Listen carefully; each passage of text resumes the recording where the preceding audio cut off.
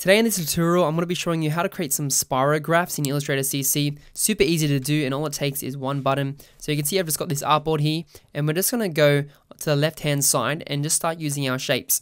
So a spirograph is those things, you see that the abstract geometric shapes. You can use them for branding, posters, anything really, and they look really professional if you do it correctly. So we're going to go on the left and go to our shapes. So if I right click on my ellipse tool there, you can see, your rectangle tool, star tool, and all these. And we can actually just click any of these and use them. We're just going to use the ellipse tool. And to create this cool spirograph effect, what we do is click and drag.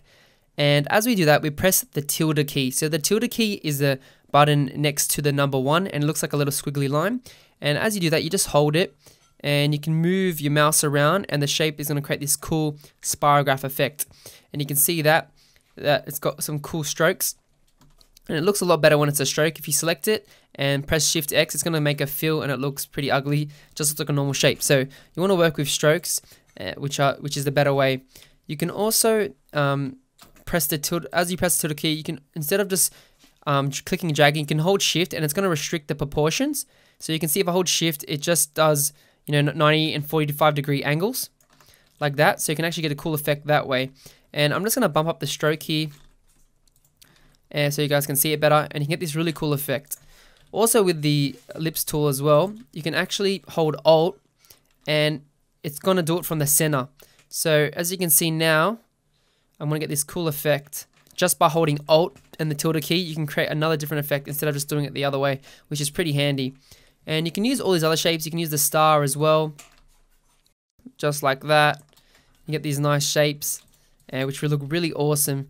You can even turn that into a triangle. So if you select this, drag the star, you press the up and down key to increase the sides. So if you press down, it'll become a triangle, and then you can just do the tilde key for that one, which I'll do that like that.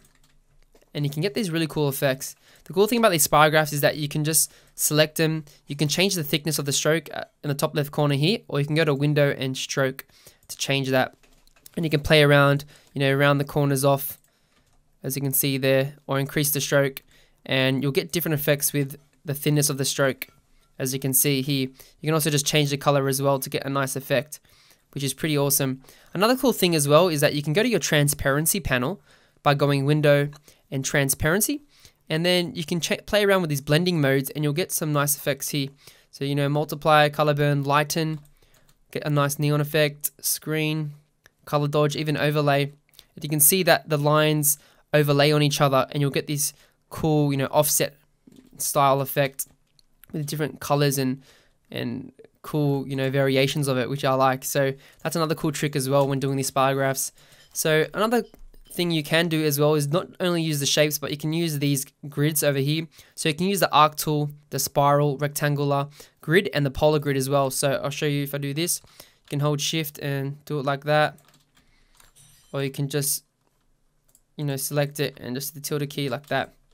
And they're grids, so there might be a lot of lines, so be careful because it might lag a little if you do too many and add too many effects to it. So you want to just keep it subtle and use it minimally. So even the spiral key as well, which looks pretty trippy, but I love that tool. It's awesome. You get some nice waves going there. And even the arc tool as well. And you can hold Shift and it'll keep the proportions once again, just like the shapes, if you want to do that. So that's how you create some cool spirographs. It's a lot of fun. The best thing to do is play around with it. You can pretty much use any shape tool, and you'll get that cool effect. And just play around, experiment, you'll create some cool things. So that's how you create a spirograph. Let me know in the comments of what tutorials you want to see in the future.